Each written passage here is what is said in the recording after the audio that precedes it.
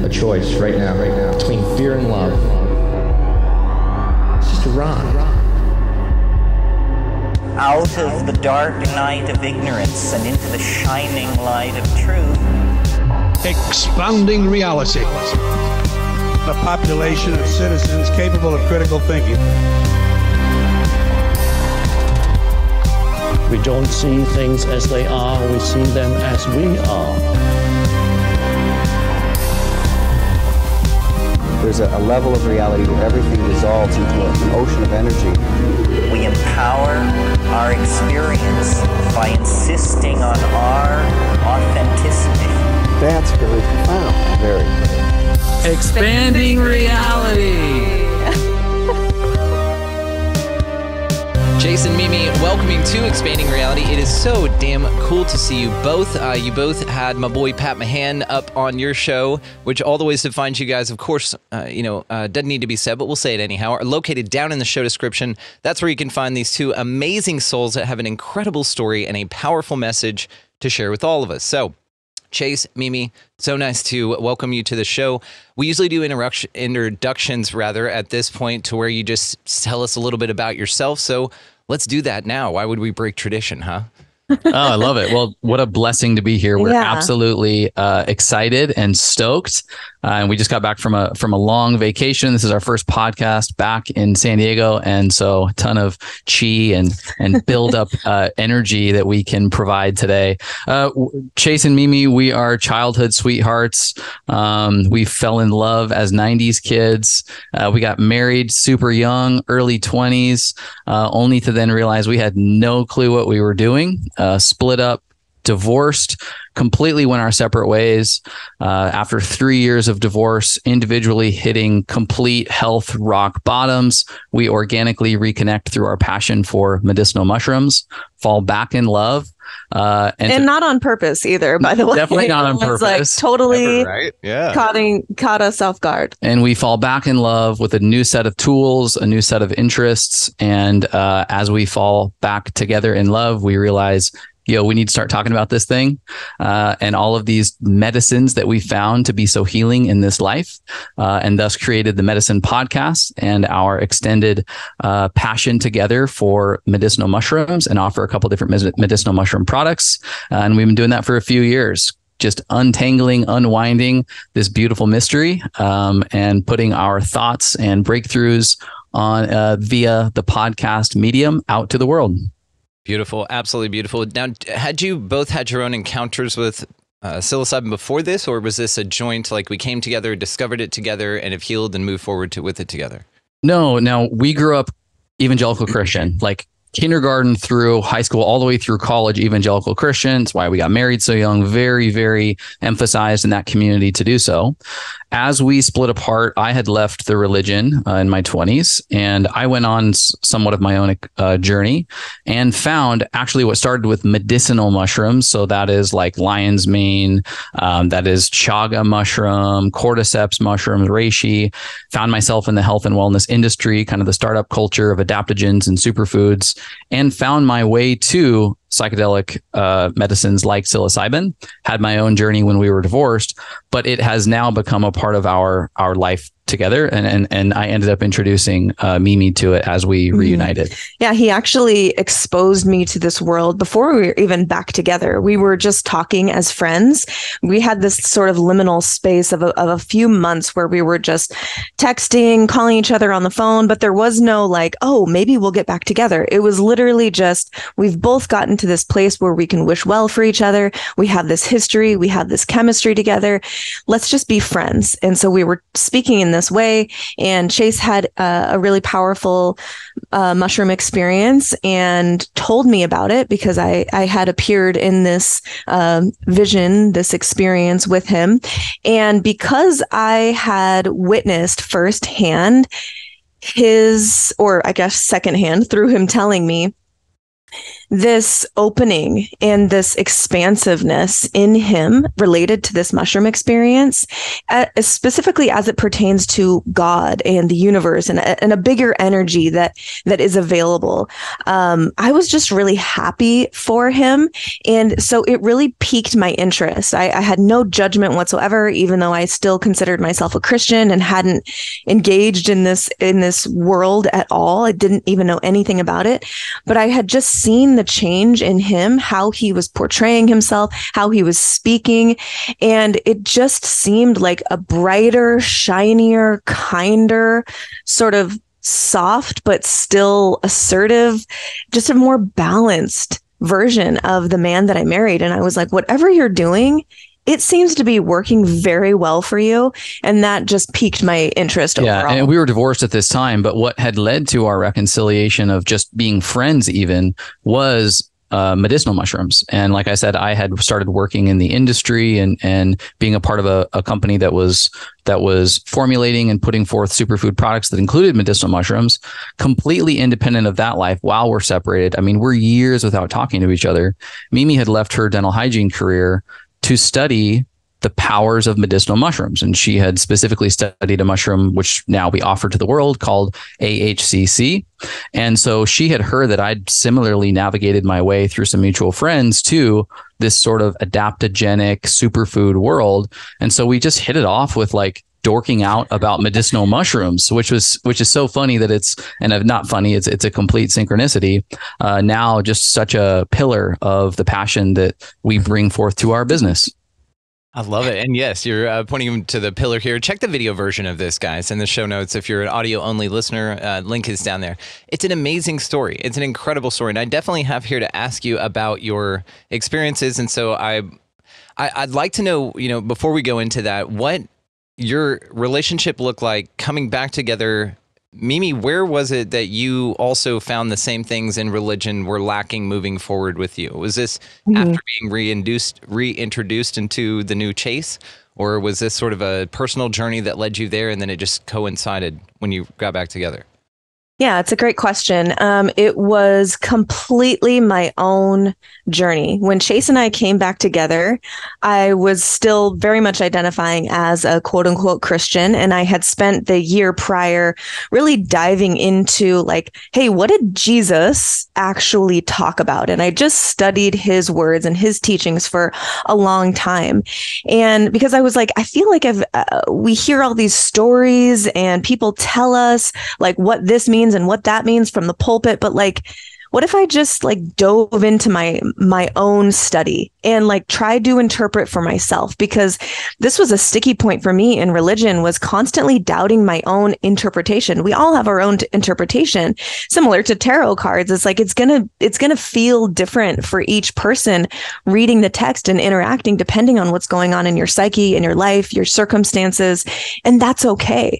But when I was growing up in the church, I thought that was something wrong with me, that I would hear the pastor or the preacher speak about a verse and I completely wouldn't have come to that conclusion of what that verse meant. And I thought it meant that there was something wrong with me. So I really was like, okay, I'm going to leave that behind. I'm going to release that like limiting story about myself and just do it for myself. Just study, just read, and just open yourself to the teachings that might be available through this historical or not historical, but certainly cultural figure of Jesus. So I did that. And so my mind was already open to what am I experiencing? What do I want to experience? How do I want this relationship with Jesus or God or whatever, with religion? What do I want it to look like? What do I want it to feel like? So that was where I was at when we got back together. And Chase was so wonderful, not for 1 second, even though he had left Christianity and was exploring these other realms and worlds. He didn't for 1 second try to convince me out of what I was experiencing as a Christian. He was supportive. We would engage in dialogue. He would ask me questions, but not once did I feel pressured to change my beliefs. Really, what did it for me, what really was the flip of the switch, was I was listening, actually Chase was listening to Paul Chek. Not sure if you're familiar with Paul Chek. He's one of our great mentors and great friends. Early on in our part 2 of our relationship, Chase was listening to this podcast, and Paul Chek had mentioned this book called Prayers of the Cosmos. And it's a book basically where the author, Neil Douglas Klotz, is translating Jesus's English words. Really, he's going back to the roots of Aramaic and giving you the original Aramaic translation of what we all know as these, the Lord's Prayer and the Beatitudes. We know them in English, but Jesus didn't speak English. He didn't think like our Western American brains. And so what did a person who spoke Aramaic, what did he think? How did he approach the world and teaching? And so this book really just opened my mind, like just cracking open a coconut. And I was just like, oh my God, there's so much more to this than I originally thought. That was the flip of the switch to realize, like, there's so much more here. And then I read that book, and then it led to this book, and then led to that book, and led to Christian mysticism. And then from there, we were having our psychedelic experiences. And, there was this one specific psychedelic experience. One of the first times I think that we did a very low dose of mushrooms together, low enough that we could walk around the island and interact with each other. And it wasn't scary to look at other people. I had this, just experience out. We were walking around on our island, and really powerful experience. And I came back and just had this urge to open the Bible. And I went right to some of Jesus's teachings, and I was like, holy shit. Jesus was so awake. He is speaking about the same things that I'm feeling in my body right now. Like, the kingdom of heaven is within you. You don't need anything else outside of you. You have all the answers within you. And that's how you feel when you're on mushrooms or on different psychedelic experiences. And I was like, oh my God, Jesus was totally a hippie. That's how it felt at the time. So that was really the kickoff to me just opening and just saying, hey, whatever this experience has for me, I'm not going to force anything. I'm going to follow my intuition. I'm going to follow my gut. I'm going to follow the flirts of nature and intuition and all of that. And it's landed me in a place where I don't really know what I am. I wouldn't label myself as anything. I'm just here trying to experience as much as I can and learn from the lessons that are coming at me and have a relationship with the divine spark that I think exists in everything, if we but see it that way. Yeah. I mean, holy yeah. Like, couldn't perfect. We were just like, yes. To the book that you were talking about here, I went ahead and pulled it up while we were talking. Video version is located down in the show description, guys. So, Prayers of the Cosmos, very cool. It is fascinating. It's now on my list, so I'm absolutely going to take a look at this. Another book, actually, that I was curious if you had heard of in relation to this would be The Sacred Mushroom and the Cross. Have you guys ever heard of this, John? I have. I have not read it, but I've definitely heard of it. It's on the list, right? And in this was one of the deciphers of the Dead Sea Scrolls. So this guy actually anthropomorphized that the whole story, rather, of Jesus was an anthropomorphization of the sacred mushroom, and that God, whenever he was reigning on earth, was jizzing on earth, and then, the sun, and then that's how you connect with him. That's how it's reborn in this earth. So it wasn't taken as silly as it would be now, as we all chuckled at that. I don't disagree with that. But it is an interesting concept. I was also watching a video on TikTok the other day. I shared it on my Instagram, but it was about how the entrance points to cathedrals are actually all mushrooms. And now you cannot unsee this. Have you guys seen that? No. I'll pull it up while we're talking about this. But what do you guys think about that idea that the guy that deciphered the Dead Sea Scrolls, John M. Allegro, has to say about the mushroom being really more of an allegory for Jesus rather than a literal person walking around here? Yeah, I love that. I love that idea. And even Old Testament, like you're talking about the Exodus story, and you hear of manna, which is this, what we were described in Christian school as this bread-like food that was provided to the Israelites on their exodus from Egypt. And it would occur after, the rain. And so rain would fall from the sky, and this manna would appear essentially the next morning, which anybody who's noticed a good rain and the follow up to that being, mushrooms seemingly popping out of nowhere to full fruiting body, is almost like an act of miracle if you're not familiar with that type of growing speed. And so that totally makes sense to me. is that one could suggest, oh my God, God provided this manna, this bread, this flesh of life, and we can connect with the divine every morning when we get this manna provided to us. And so I love that story and that analogy. And then I think there's so many similarities with what Jesus talks about, even the figure of Jesus, the avatar, the archetype of the Christ, with what you end up going through in a deep psychedelic experience, where you quite literally follow the hero's journey and you give some level of death to your ego body or your physical nature, and realize that there's a non-bound by time connection to a divine greater intelligence or purpose that, if you so lean into, can experience the nectar of life, the elixir of life, if you will, and thus step back into the physical with that awareness and integrate it back into gifting the rest of the world. And so I love kind of that similarity between the things that Christ talks about, the story of the crucifixion and the resurrection, and that not unlike the hero's journey, not unlike what you go through in a deep medicine experience, which usually hits on a lot of those same chords and those same themes. Perfectly said, dude. Absolutely. God, thank you, Ryan Sprague, by the way. I think he's the one that connected us. Yeah. So Ryan, dude, shout out. You will be located down there as well. Just a link for your kindness there, brother.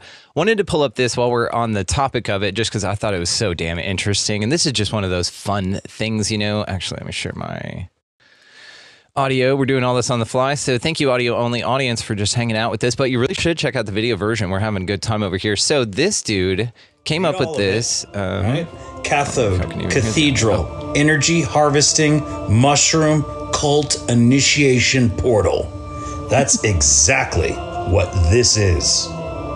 You may or may not have seen the countless videos online right now about how cathedrals are cathodes and are really just energy harvesting stations of ethereal energy, right? And that's fascinating. But this video is not about that. This video is about how these buildings are mushroom cult initiation portals. That's right. To demonstrate my point, I'm simply going to move out of the way and show you the entranceway of every major cathedral. Here we go. Can you see it there? Do you see the mushroom? Let's try another one. The audience, he's describing these. How about now? Can you see the mushroom now? The doorways actually are split by a center column that then has a mushroom. Do you see the mushroom? Do you see the mushroom? I just can't unsee that shit now. Come on. I know you can see that mushroom. Yeah. These are really obvious. Not only is this clearly a mushroom right here, right? Here's your stalk, here's your cap. But this up here, this space right here, that's the illumination. That's the aura of the mushroom. Told you. To further prove the point, this is the entrance to Notre Dame Cathedral. Take a look. Down there's how the mushroom would be symbolically, and here's the actual construction. Here's one from my hometown. This is the Cathedral de Madeleine here in Salt Lake City. Look at that mushroom. As a mushroom. As if I already haven't made it super obvious. This one is Bristol Cathedral in Bristol, UK. Outlined to make it just so clear. That looks exactly like a cell. 2 books you're going to want to reference. Fulcanelli's The Mystery of the Cathedrals, and the other book is The Sacred Mushroom and the Cross by John Marco Allegro. Shout out. So translator. That's it. That's what I wanted to share on that. Now that will be located down in the show notes. I'm going to go ahead. I've noted to link it here, but it's a fascinating video, and shout out to that creator. I'm unable to read it at this time, and I'm not even going to confuse it. So it'll be located down in the show notes, so you guys can go directly to his account and see that. Amazing information, though. And these sort of mushroom cults, it makes sense now looking at it through this lens that there may be something so much deeper to this mushroom thing. What do you guys think about all that? Mm-hmm. Well, I think that most ancient religious texts, and I'm not an expert by any means, but I did grow up in Christianity and have been pretty indoctrinated in the tradition, but have in my psychedelic adult life gone back and reflected on some of the large themes, and God, they're so mystical. Yeah. They're so metaphysical. And when you kind of move past the literal interpretation that at least the community that we came out of suggested was the case, you start to see a lot of the major themes that one could probably only pick up on through these out of body type experiences. And it's hard not to think that they were psychedelically inspired. And even through my own research into mystical Christianity, the roots of ancient Hebrew and what evolved into Christianity, so much of Christianity was quite mystical in nature. This Jesus figure who was interpreted in a host of different ways subsequent to the historical figure's death was really kind of consolidated through the institution of the Roman Empire in order to be some sort of governing religion that was more fit for the times in the community. But its actual origin was super mystical. These Christian cults is essentially what they were performing breath work, were in caves for days, fasting and having these experiences. And so even if there wasn't evidence of some sort of psychoactive substance, which you read the book by Brian Moresco and talk to him through or listen to him through various interviews, there's even evidence that there are psychedelic substances that were involved in early church traditions. But even if you don't want to align with that, it is clear that these types of interpretations or breakthroughs as it pertains to just the religion at large really came from some level of mystical experience that was brought on through a modality like breath work or darkness, these things that are now resurfacing as really beautiful practices for one's own spiritual journey. And so I think these traditions of removing oneself from just the physical experience go really deep through most religions, and especially in Christianity or Hebrew that have this bedrock of a psychedelic like experience. You could say arguably even the Garden of Eden story allegory could have an interpretation. I've heard many interpretations, of course, but like one interpretation is that the apple is not actually an apple. It's something else. It's, Amanita muscaria or something like that. And she's interacting with this snake, with nature, and he's illuminating, offer this vehicle, this tool of illumination where you can open your eyes to your divinity, expand your reality. And so it's sort of a fun interpretation. Of course, we don't know for sure, but it is a fun one. There's so many throughout the Bible. The burning bush, right? Like there's so many stories where once you remove yourself from the literal interpretation, this what we were taught as kids growing up in the church is like all of these words are absolutely true. It's not a story. It's this literally happened. This is basically a history book. And it's sort of laughable now when I think about it, but there's so much rich allegory and lessons to be learned in these texts, in these stories. And it's not unlike our own experiences with an eye shade and, in our condo laying down for a few hours. Yes, I love that you put it this way and put it to the stories in the Bible as well. It's a brilliant tie-in with all of this, guys. You're just crushing here. And it does feel like maybe even Jonah and the Whale would be another one of these. These psychedelic experiences such as ayahuasca, people being consumed by huge snakes and things that they're looking at and then feeling being birthed from or breaking out from the inside. So all these metaphors, maybe somebody was having on a psychedelic experience. And it's interesting to me as well. You mentioned the breath work and all of that. We did a retreat in April with Brandon Powell, man, and we did this incredible breath work, and it was this powerful. I felt something moving in me. And to the Garden of Eden thing, yes, the apple may represent the mushroom or some sort of icon of sacred psychedelic wisdom that's encapsulated. Maybe that's different per culture, but the mushroom is a nice symbol for it. And I think especially how it connects to human beings, and we'll touch on that. But then also you dive into these rabbit holes of maybe it was just sort of more of a like you said, it's literal in nature, but it really can be translated and felt in a deeper way. And that's when you really start to look around and see all of these things and the connective nature as well as just in the experience. And Chase, I love that you mentioned this. It's not just about the feeling and the freaky woo-woo. Like I always get I always went into my psychedelic experiences looking to have fun. That's just me by nature. Let's go do it. But inevitably, I always knew that always led to some deep understanding. And it's just kind of inherent in me to make everything deep. So it was no problem for me to go in with the intention of having a blast, because I did. But also I was like, everything's connected. Can you guys feel it? But we were having fun. And it wasn't in a scary way of collapsing your reality. It was in a expansive way of really seeing this a little bit further.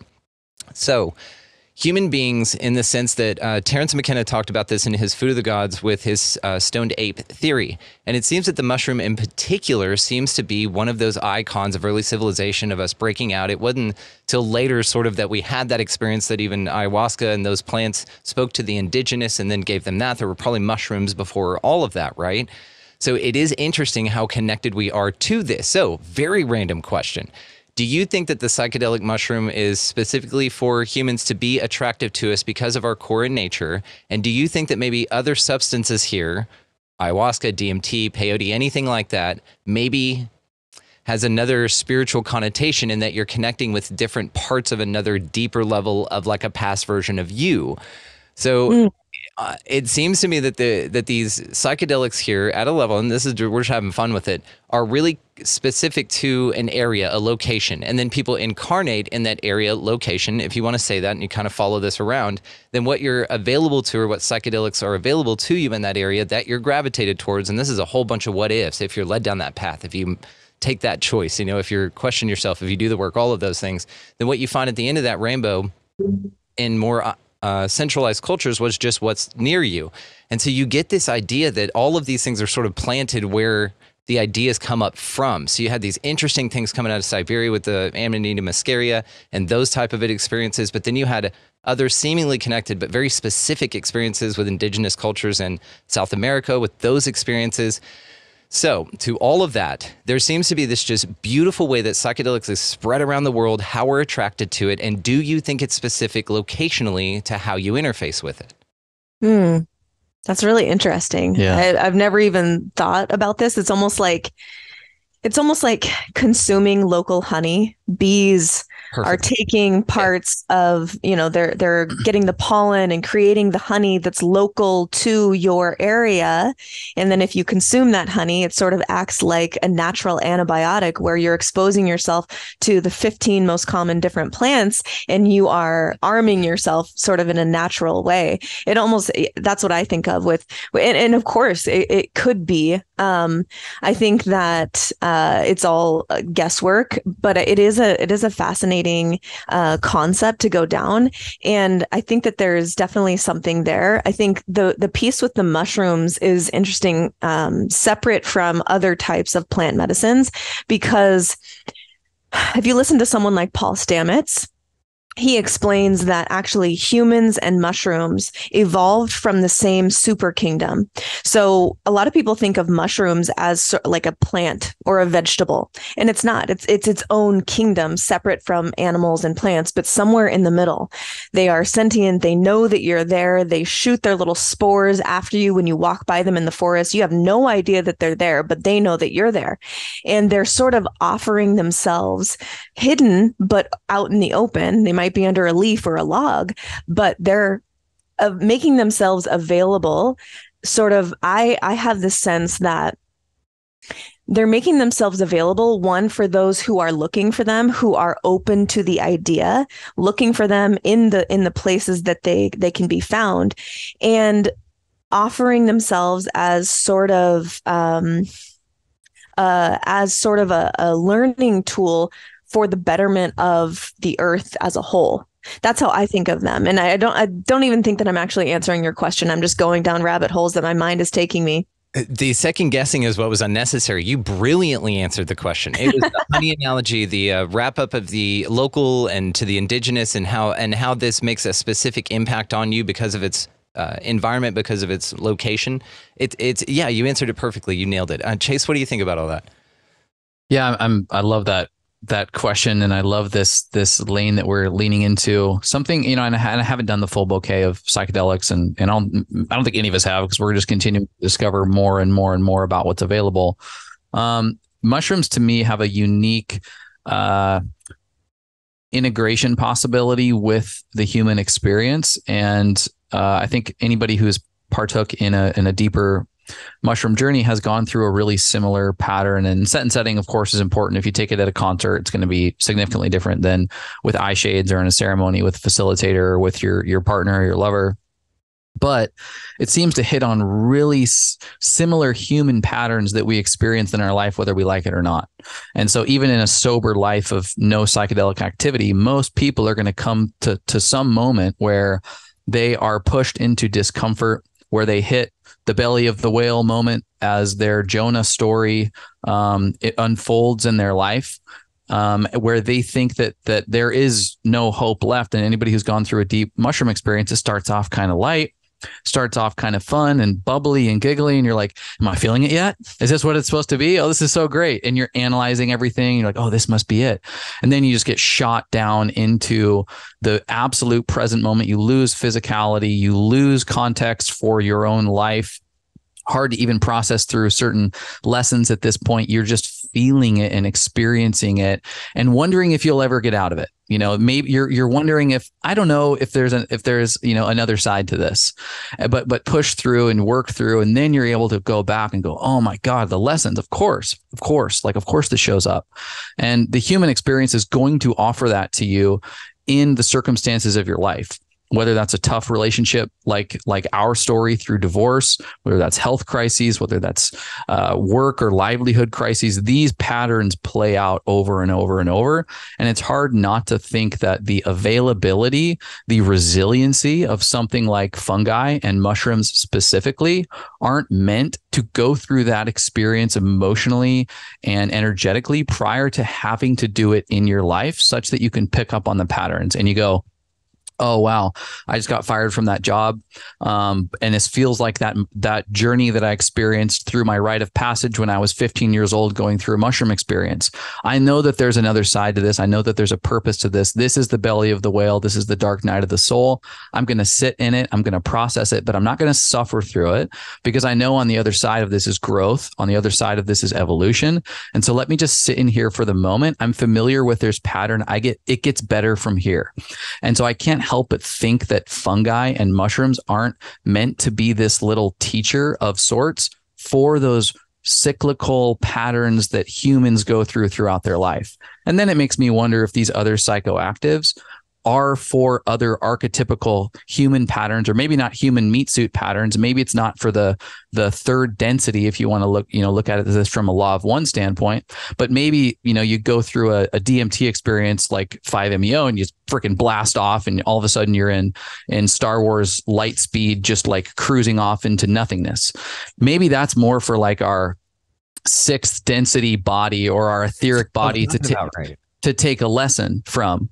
And so maybe we're getting this sort of like preview of what college would be like, even though we're in elementary school. But it does make me wonder, like, are these different medicines, these different modalities meant for these sort of different stages of consciousness as it evolves and as the soul evolves through this spirit school, if you want to look at the world that way? Dude, this is like timelines collapsing. This is awarenesses. This is Laurel Erica. Adore her. Have you guys communicated with her yet? Yeah, we have. Yeah. Oh my God. Okay. Yeah. So her definition of the epiphany which is a sudden recognition of the obvious. And it seems so interesting. The further we get into, of course, the spirituality tie-ins, which we've talked about, the religious foundations and tie-ins to psychedelics, and it's absolutely established. Mystery schools, all of these things. It's a very insightful tool, as we've all discovered as psychonauts on our own personal journey.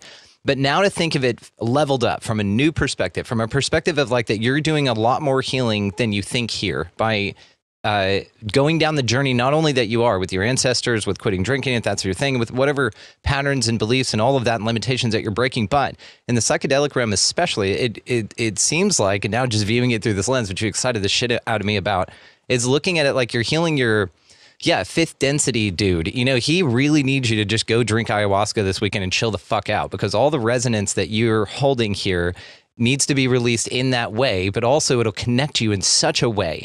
And maybe that's what these visitors and things are. They're your higher self at that level that knows exactly what to tell you, that will get your shit together in this level so it can move the fuck on. I was speaking with somebody about this the other day, Christy Forsyth, amazing. She and I were talking about this interconnectivity between you, your soul guides, these angels, all these ideas of there being different let's say, things here that aren't visually available to us, but some are in psychedelic experiences, which a whole nother kind of peek behind the curtain here. And then you look at things that how they connect and interact. And then you think of us here, like think of my wife and I decided not to help one kid. We decided to help billions this time around. So we didn't have children, right? So as parents, though, you could see this on a micro level to where when you raise someone or you want the best for them and they do something totally fucked off, you're like, what is happening here? But if you two were in sync and you had a wonderful communication and you knew how to communicate with one another, think of the wisdom that your parents at a calm state, healed, could impart on you. Think of like tribes and cultures which didn't have the structures we do under all of this nonsense or whatever that we're breaking out of, that had the grandparents staying at home with the children because they knew the wisdom and patience that they had imparted that knowledge and kept the bloodlines going and everything, all these beautiful traditions. So when you step back and look at what psychedelics is doing for you in the now, yes, but when you consider it at a bigger level, which is fun as fuck, then you're thinking that you're healing all of this and you're really tapping into all of these pieces of you. You're healing pieces of you here that are broken or damaged or could use a little loving in another dimensional realm of you, which is fascinating as fuck, dude. That is so interesting. Yeah. It's like the micro and the macro of evolution. Of course, like all of nature is evolving all of the time. But also for that to happen, the individual units have to evolve, including humans. And so it's like, in order for evolution to happen on a macro scale, evolution needs to happen on a micro individual scale. And I think that that's where the plant medicines are making themselves available.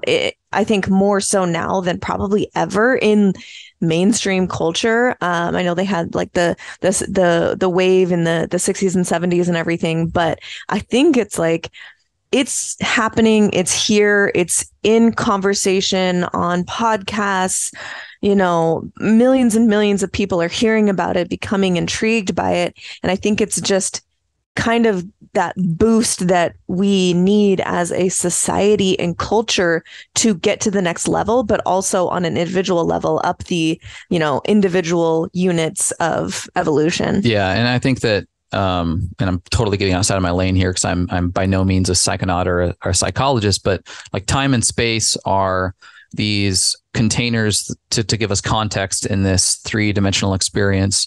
But they're just containers, right? And there is existence beyond them. And anybody who's mastered something, you've started from a very basic level and you've gone from disorder to order back to disorder in your stage of evolving into that craft and that mastery. You start with learning the technical components to a T, and most masters or teachers would suggest that you fucking execute on the fundamentals before you can expect to be intuitively masterful at this craft. Musicians, athletes, they learn the technical pieces to a T, and the real masters are the ones who can dot every I and cross every T of the technical piece, only to then get to the stage where you go, okay, forget everything now. Turn that into your intuition and start opening back up to freedom and disorder. You have the foundation at this point. And so I think that as it pertains, if we're talking about this existence being spiritual elementary school, we're in the phase of, hey guys, we got to execute time and space right now. We need to nail it with time and space. But to a certain point, where we evolve up the spiritual chain, there's a moment where it goes, forget all that stuff. You got it down now. You got it down. And it's important that you got it down, but there's a way to heal and expand beyond this. You're now into intuition and freedom and back to this space of disorder. Love it. And you touched on something I'm a big fan of, and this awareness that was just gifted to me recently is this idea of temporary truths. It's just all of the things you know now are just temporary truths. No matter how awesome they feel, no matter how absolutely certain you are of them, there is always something much bigger going on that you're perceivably unaware of. And even in that sense, so even just being aware of that, mindful of that, that opens all of the doors here. That opens all of the gifts. We had a show with a guy named Andrew Benjamin on, and he said the answer to life is the mastery of questions. I wrote it down here.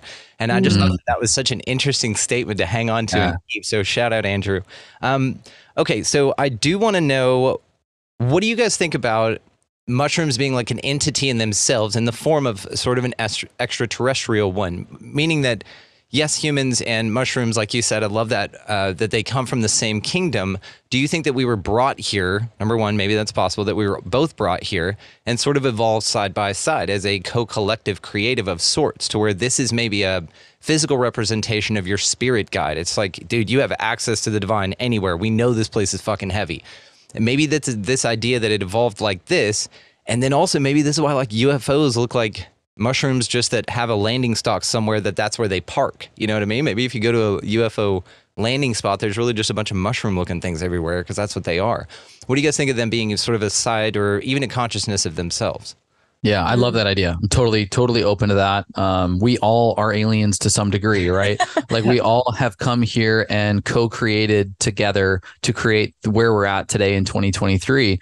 And I would also suggest like mushrooms may be an obvious choice for that explanation, because you pop them and you shoot off into another realm. But go into the mountains and find a natural spring that's popping out of a mountainous ravine, and hold your hand up to the wet rock crystal shelf where fresh spring water is running off the side of it, and just sit there for 2 minutes. Good luck not having a psychedelic experience. So I would also say that this alien being that is the stardust turned into crystal formation on the side of the mountain that bleeds pure drinkable water is also this ally that we've been provided, and we're to it. I mean, that's our responsibility to some degree, is to ensure that it's able to flourish in nature. And so I would look at so many other things as it pertains to the natural life of planet Earth and everywhere else, to suggest that it might also be this co-creative companion that we have in the evolution of our consciousness. It just feels... Yeah. Oh, sorry. No, please.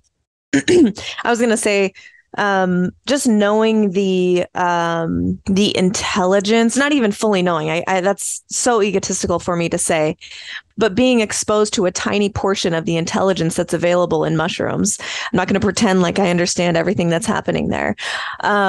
Just understanding a tiny portion of that, I can totally get on board. I'm not going to say I believe that this is true, because I don't have any necessarily evidence of this, but this seems like a temporary truth right now for me, where it's like mushrooms are so intelligent, adaptable, resilient, and useful. They're literally breaking down and building up our forest floors all of the time. Not only our forest floors, but you walk outside in Coronado and you're walking on mycelia. And so it's like they're everywhere, and they're meant to be everywhere. I can absolutely see a reality or experience a reality where they've been either sent here on purpose, or they've been floating out in the cosmos, landed on Earth, and started propagating. And we're here. Paul Stamets talks about after certain cataclysms thousands and thousands of years ago, the first things to arise from the ashes, so to speak, are giant mushrooms. Before plants, before trees and flowers and everything like that, it was mushrooms for thousands and thousands of years. And they were sort of rebuilding the ecosystem of our Earth, because they're so intelligent, resilient, and useful. And they have their own perfect life cycle where they're breaking down, they're saprophytic, they're breaking down things that should be broken down, even like plastics and oil, that our human ingenuity and ambition is putting out into the world probably faster than we need to be. They're here to like, hey, we're going to help you break down these things. We're your allies. And we can sense. I think that they have a language all of their own through the mycelial network that we can't even come close to understanding. They are certainly community based. They are certainly, hey, I'm going to help you. You scratch my back, I'll scratch your back. They're sending nutrients and information to trees and plants and flowers under the earth. They're certainly contributing to a more beautiful world that all of us think or know is possible. And I can absolutely get on board with them being some sort of extraterrestrial sent here or traveled here thousands of years ago. it's like the word to describe them, and one that we would strive to embody is the word conscientious. Like that's like the highest compliment I think you could give somebody. I'm calling my wife that constantly. I'm like, baby, you are so conscientious. Thank you. And it's just thinking a little bit, an extra step, you know? Yeah, it's been a perfect alignment with just our story. One, because it quite literally brought us back together as it pertained to being the medium for which we started conversation after 3 years. And then two, its attributes are what we would suggest a romantic partnership should look like. It's adaptogenic in nature. It's conscientious in nature. Resiliency, community-based. And so there's so much that we've just fallen in love with even just the metaphor and analogy for how a human relationship can look, and with the core themes of mushrooms themselves. Y'all are just so beautiful. I'm just going to take a second here with the audience and just enjoy how much we're enjoying this all together, and this breath of fresh air, just the communication, just the openness, the fuck yes, the epiphanies. Just thank you so much. I mean, this is just so wonderful. So thank you. This is our absolute love language. So it's a pleasure. I know this is it, right? And this is what it's all about. This is the mushroom speaking through us, because this is the thing. We're all conscientious. That's what we embody. And so same thing as you said, but these are the realizations that we can see, you know, as above, so below. It's right over there. Mushrooms are doing it and they're crushing it. I mean, they're absolutely crushing it. In a way, they were the first things that established all of this. So why wouldn't they be a progenitor for wisdom, knowledge, and a great example of community in the way you just described? Absolutely love this. So I definitely wanted to make sure that we get back to Chase's story. I want to hear your most profound experience, if you don't mind. If it is that one, awesome. I'm going to open it up to whatever you'd like, but also, Mimi, your most profound experience. I'd noted down here, make sure that we hear your most profound psychedelic experiences. Yeah, well, I'll the one alluded to earlier in the conversation. I'll speak to that. I grew up Christian from birth, Christian community, and had never totally adopted the religion myself. But it kind of was convenient, worked out for me. Really great childhood. As I got into college, I actually went to a Christian college that gave a beautiful worldview curriculum where the idea was a liberal arts school. The intention was to develop your worldview by the time you were a senior. You took these core curriculum classes: sociology, psychology, religious history, and that's all major world religions. Well, I got into studying world religions and Christian religious history and was like, whoa, this tons of contradictions. This doesn't make sense. The Sunday school version that I got through elementary school and high school, I had questions back then. Now I really have questions, so much to the degree that I left the religion or from identifying myself as a Christian altogether. And through many who have gone through this route, went straight into scientific materialism. Started out as like Stoicism, moved into scientific materialism, got obsessed with like Sam Harris, and was really going down the rabbit hole of atheism. Settled on just agnostic. Like, I don't fucking know. If there's a God, he's kind of a dick. And the personification of him, which I was still attached to, that being the definition of God, this personification of this patriarchal figure, I was like, not for me. If he is up there, he's quite rude. But I was still really, really fascinated. I'm an early Joe Rogan listener all the way through college, and had heard about psychedelics, not having ever heard about them growing up. And so I just told myself, yo, as soon as there's an opportunity, I really want to experience this. I'm all about just life experiences at large. And so when that occurred, I was about 27 years old. Got an opportunity to partake, and I'd taken psychedelics at parties and stuff, concerts and reggae concerts and things of that nature. And they were always kind of fun and bubbly. And, but in this case, it was a hero's journey, hero's dose version of a mushroom experience with a facilitator, out in a home up in the nature. And so I went real deep and, just on my back, out of my physical body, in another realm.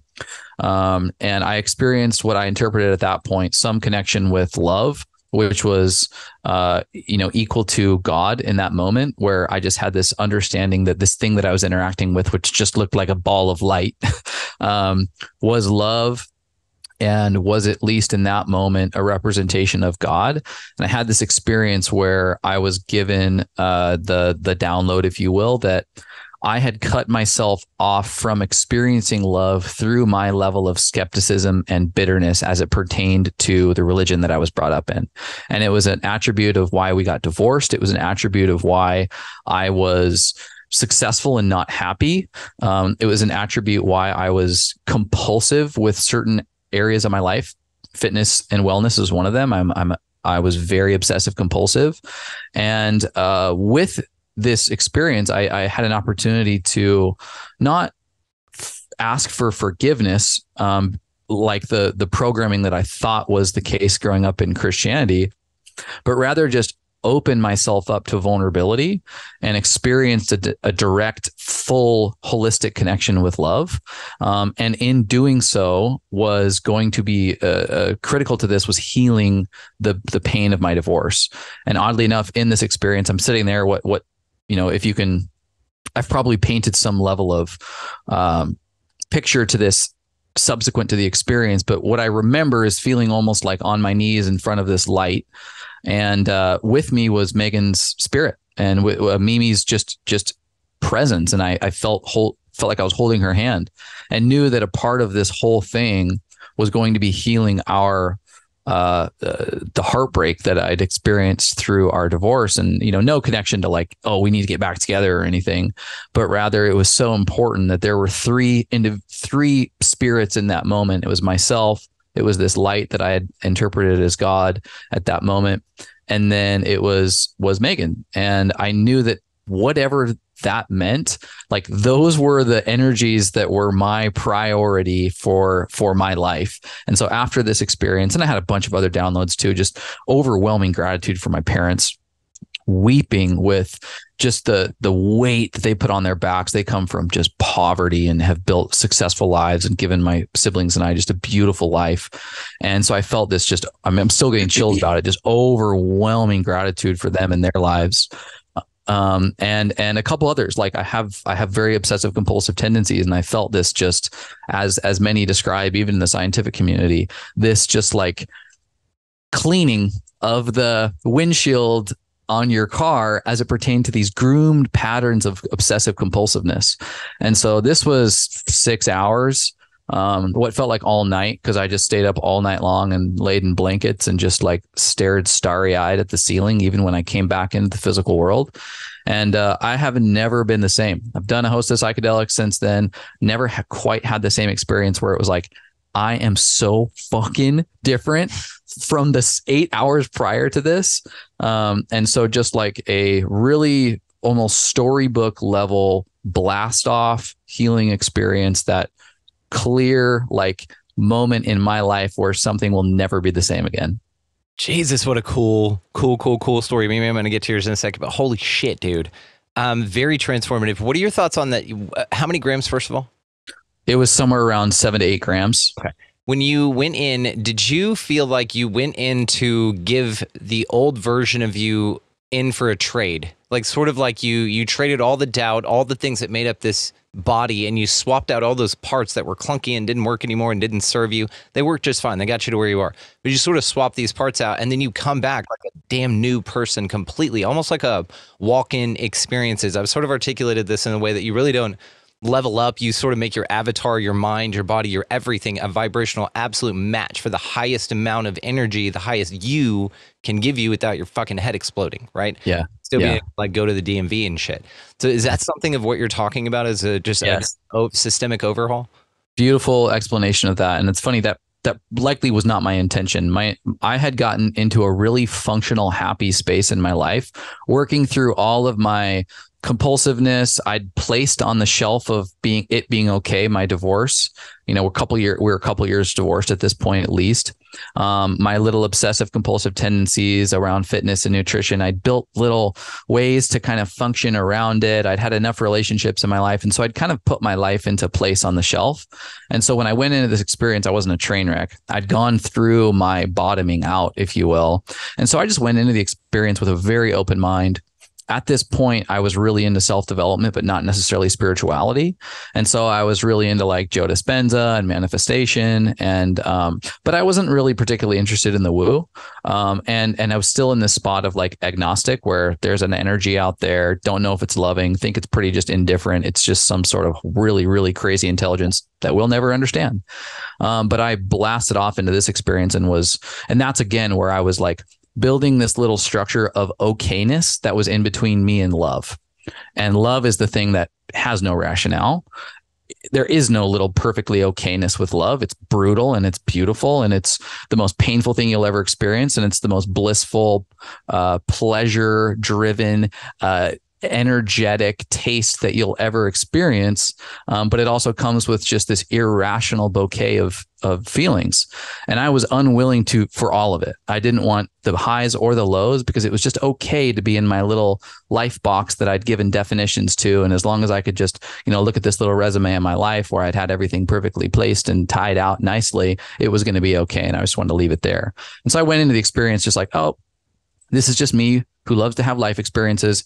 I'll travel the world and I'll do drugs and I'll, hang out with new and interesting people. And I just want life experience. But it just sort of blasted me through into just a deeper level of purpose and meaning, like you described.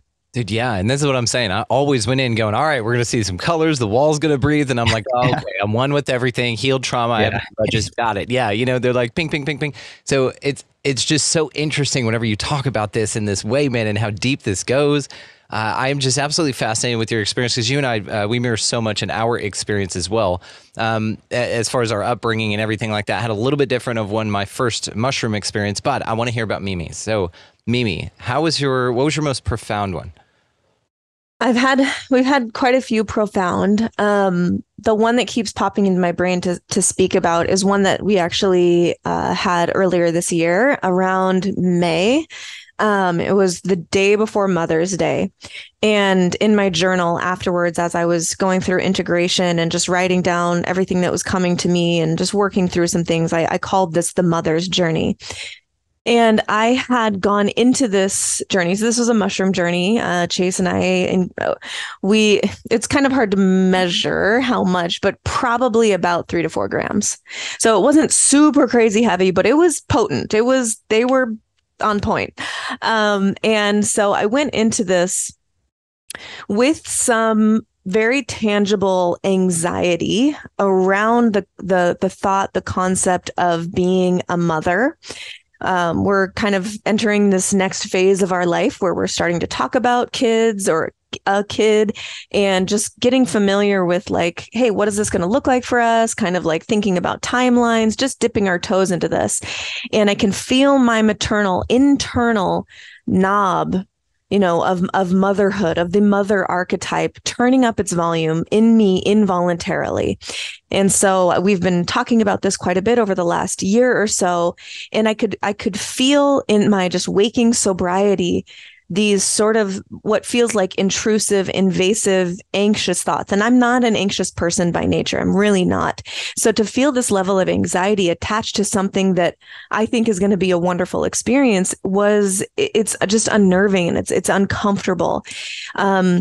Specifically around the thought of having a child. What if there's something wrong with it? What if the pregnancy doesn't go well? What if the child is deformed? Like all of these like very unnecessary thoughts. And I couldn't help it. It felt like they were happening to me. So I went into this journey. I wrote in my journal, I'm having these anxious thoughts. I would love just some clarity around why this is coming up, what I can do, how I can shift my being, my interaction with Chase, like what needs to happen for this to be released. And so we put our eye shades on and go into this journey. And as Chase explained earlier, typical mushroom journey where it starts out, you're just starting to see colors and the kaleidoscope of beauty. And it's like, wow, this is amazing. Then within 10 minutes, I'm deep. And the first scene, for lack of a better word, is me in a bathtub. And one of the things I've always pictured for myself is birthing in water. So I'm in this tub, and instead of holding a child, I am holding this huge, most beautiful, like tropical rose flower that I've never seen before. But I'm just captivated by this flower is as big as my head, and I'm holding it in my hands. And I just feel this like just overwhelming, just awe of this beauty that I'm holding in my hands. And I know in my being that it's my child. This flower is a representation of my future child. And I'm just so in love with the beauty of this thing. And there's flowers that are like rushing over me through the water, just bathing me in this beauty. And I just feel this overwhelming sense of beauty. Then the next scene shifts to my childhood home. And I am experiencing the experience that my mother had. She was a single mom for much of my life. And she was the type of mother that did all her own painting. She did projects, she gardened, she barbecued, she worked nonstop to give me and my sisters a really wonderful childhood, a wonderful life. But what I didn't see, what she didn't allow us to see, was the pain that she was in from experiencing life on her own. She didn't have any family in town. No one was around to help her. And I was her. I felt her deep pain, loneliness, crying herself to sleep in her own bed at night. And it was just so overwhelming. I was just sobbing. My eye mask I could have wrung it out with tears. It was soaked. It was like a despair almost of loneliness. And the medicine showed me that really intense experience, because the next thing it showed me, it needed to give me context, because the feeling that I got, the understanding, the download that I got was, okay, you just experienced the despair of loneliness that your mother had, but that pales in comparison to the amount of love that she felt for you and your sisters. And the love, the despair does not even compare to the amount of love that you will feel for this child. It doesn't matter if this is wrong or that is wrong, or it's not exactly what you pictured in your mind. You are going to be so in love with this little being. And so it showed me just these different stages of understanding as a mother. And it was like nothing else I had ever experienced. And from that, I have just a new understanding and an almost a direct experience that I can tug on, that I can pull on. Anytime I feel those anxious thoughts like arising in my body, they're easily squashed, or rather just like acknowledged and released, because I have already experienced deep in my being what it felt like, even just for a few minutes, to be a mother and to be overwhelmed by love for your child. And so I came out of this and I was just like, the medicine, you have those experiences, you have those journeys where the medicine hears you, hears your intention, and provides exactly what you need, better than you could have scripted out for yourself or even thought of. Like, the context of the despair of my single mother, I would have never thought to even really meditate on that. But it was all just to provide context for me. And it was just truly magical. It was probably the most emotion that I've ever felt in a journey. And for that reason, it was definitely one of the most powerful. My God. Just the way that you two both have had such profound experiences, but also the eloquence at which you present them is mind-boggling. You're taking us on such a journey and a story here with this, that it's connecting on so many levels. So thank you both so much for sharing this, and thank you both also for diving into the healing. This is something that's very important for folks. You think that we're just out here taking mushrooms and shit. This is deep, deep healing work, and that's what we signed up for. The good and the bad, the crying, the sobbing through all of it. All of us can talk about experiences where they've been super profound. It's been the range of emotions. It's been the most elation, the most scary. We're crying, we're releasing, and it's all beautiful because it's all part of the ride. It's all gorgeous. Thank you both just so much, honestly. Bottom of my heart, bottom of everybody's heart. I feel this from everyone. Thanking you both for this. I wanted to touch on, before we call it here, just sort of something fun here, and I'm genuinely curious about. mushrooms and these types of things, let's say specifically these woodland mushrooms, right? They're always associated, or commonly associated with rather, fairies, gnomes, these sort of creatures that are in a different realm, that are mischievous, that are fun, that hold knowledge, that hold wisdom, but they're also magical AF.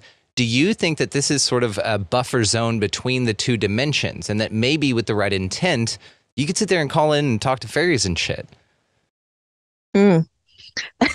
This is definitely not an area of expertise, I would say, but it is just fun to imagine and fun to let yourself go down this rabbit hole. I think that there's like a seed of truth in everything, in all stories, and fairy tales do have this imagery of fairies, like the name fairy tale. Like, where did we get that? I think that these do have some sort of weight, if not in reality, definitely in our psyche. And just like the character of Jesus, if you sit in meditation long enough, you could, or you're in a journey, or you're in breath work, you could connect to the character of Jesus. And maybe he wasn't even real. We don't know, but he's real in our psyche. We've all probably experienced something like that. So I think that it's not far off to say that you could use mushrooms or just meditation or breath work to open up that intention and experience connection to fairies or gnomes or whatever in the sort of fairy tale universe. I think that's totally possible. I've never opened up that intention. So you're putting something on my long to-do list to maybe try next time in breathwork or in meditation. I think it's a really fun thought. And they could absolutely be on the long list of things that mushrooms could be. They could certainly, we know that they're portals to other realms. Why wouldn't it be possible that they're opening up a realm to the fairy lands? I'm super open to that. I love that space too. I find myself in normal life lost in those mystical recreations of those environments that include these various creatures like gnomes and fairies and unicorns and centaurs, and I'm just so drawn to that naturally because I think there's a layer of resonance, whether that's with just my soul in these past lives or these various realms that we partake in but don't remember, or whether that's just available to us now and it's a nudge to lean into it. I've also known a bunch of people that I love and trust and believe with my entire heart that have had significantly more visual experiences than I've had. A lot of mine are quite energetic. And there's that noetic sense of awareness and knowledge that takes place while the body's like buzzing and humming, or while you're off in just a mystical cosmos land of stars and rainbows and the kaleidoscope. But I have had moments and experiences that it's so even hard to explain because it's so non-contextual with 3D world that we live in. But it'll be like, well, this geometrical pattern somehow talked to me, yeah. or I've been in the Pacific Northwest actually and had very heavy, what seems like Native American figures communicating to me in these types of experiences. And even though they might have like 4 heads and 55 eyes while they're talking to me, I'm aware, at least in my consciousness, that it is a Native American chief of some kind, and they're giving me a message. And so whether or not that's my brain giving me at least some level of recognition to something that I would then revere and be able to interpret the message from, or whether it's quite literally this being that's existing on a plane that I've just stepped into, I don't care. I'm fascinated by it. It is real to me in either way you want to articulate that, and that there is value to be had in the same way that like we've gone through past life regressions. And while I like the idea of past lives a lot, I also don't get offended or upset when someone would suggest that is the mysterious brain that we still don't know anything about, giving you this sort of projected experience of meaning in order to interpret something from it that you can take and integrate into your life in a healthy way. I'm down with that too. Awesome. Either way, I'm not going to attach my identity to one or the other. Rather, I'm more interested in the archetype behind all of it and know that there are tools to be pulled and integrated back into this, life experience that I'm having right now. Again, beautifully fucking put. Beautifully fucking put. And it's fun to think, though, and I'm with y'all. These are presuppositions. They're fun. They're non-falsifiables, but they're also something you can't prove is true or false. So it's what's wonderful about this place. And the more you imbibe in psychedelics, the more I feel that it expands your mind for possibilities and what's possible. Because you're literally seeing your couch sit there and wave and move, and you're like, what is this? Why is it doing, your reality gets bent in such a way that it opens you to possibilities, because this place is pretty sure of what it's all about. It's pretty sure of what you are. It's pretty sure that we're on a ball spinning around and that there's a sun there. If you question that shit, you're dumb. All of these things are so certain of. And that is what psychedelics offered me the opportunity to, is squeegee that third eye right clean. Like you said, dude, like cleaning a windshield. It is. It's squeegeed right clean, dude. And it's this insight that allows you to ask the cool, freaky, woo-woo questions here. And I think it's dope as shit.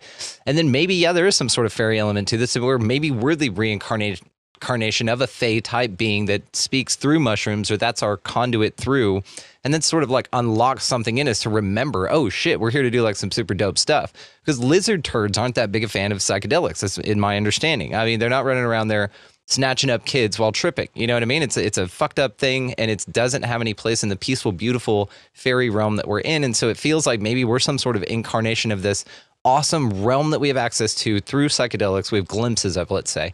And then, but really it's sort of our message. It's a comfort. It's sort of a message home, like, hey, dude, you're crushing it. This is here for you.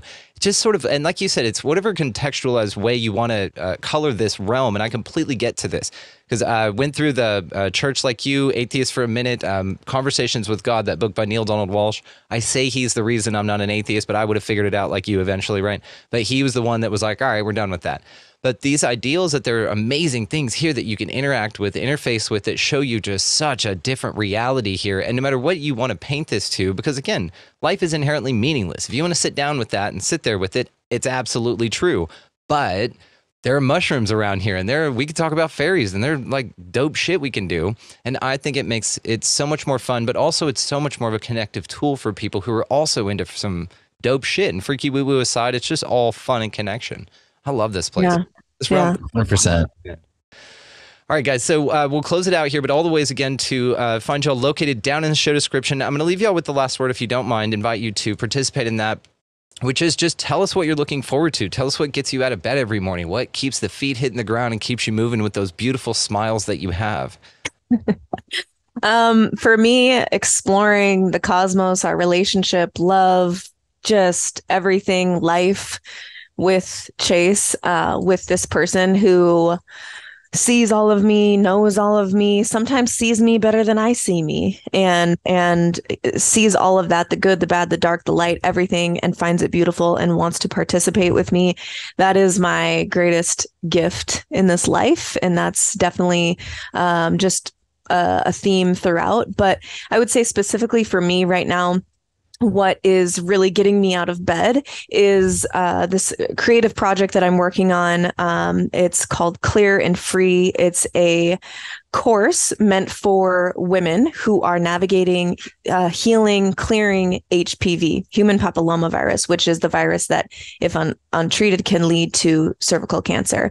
And I'm creating it alongside Dr. Nathan Riley, who I think would be an amazing guest for your show. I think you would absolutely love him. He's a holistic OBGYN, and we're coming together with my knowledge of mushrooms and healing of the body, culinary nutrition expert, with his holistic OBGYN expertise. We're coming together and creating this course for women. It's a 9-week online course, and it's so much work, but it's a labor of love, because I know I just have this feeling, I am confident that it's actually going to save lives. And that's really, really meaningful for me right now. It's outstanding. Let us know if we can be of service in any way. We're all of that. So outstanding. And I love the birth analogies here. Beautiful. Absolutely beautiful. I'm excited about all of this stuff, and it will all be located. Absolutely. Chase, what do you think, dude? What keeps you moving? Well, it's piggybacking on everything Mimi said. The medicine, and that's our podcast and our business, and just what the ethos of our life, which is just we constantly just say like, "Damn, dude, this is medicine. This is so medicine," and that's become a habit. And my deep curiosity for what that is next. Where else do the medicines live? And practically, I'm sunsetting about a 10-year career in finance and accounting. The last 5 years of which have been in the startup space for wellness products and health and wellness, moving more into an advisory role there. That's going to be smaller time, and then stepping into our business and our passion full time, which is just so exciting. And so I've lived in my masculine brain for a long time. Creativity, play, bliss, novelty have been this tiny little allocation of time and energy that has made up the portion of my life for the last 10 years or so. And so really stepping into creativity and play. And although the medicine in our business has been kind of a smaller role for me the last few years, we're ready to jump into the deep end and see what we can do, not only to find purpose at a deeper level for us, but also just like, damn it, dude, I really, really, really want to help people. I feel like there is so much fixing available in the world, and it will be healed grassroots. It will be healed through relationships. Everything is a relationship. It's a relationship with ourselves, our body, the food that we're eating, the nature that we're a part of, these incredible teachers that we call our partners and our friends and our community. And it's going to start with changing me and improving me, my relationships, the way that I interact with the environment around me, my community, my neighborhood. And if that starts to change, if individual people start to become more life affirming on a daily basis, and it doesn't have to be perfect, it can quite literally just be like, damn it, dude, I want to be better today. If it starts with individuals taking that responsibility, we will change. We will materially, significantly impact the world. And weirdly enough, we all have the power to do so as long as we're collectively doing it.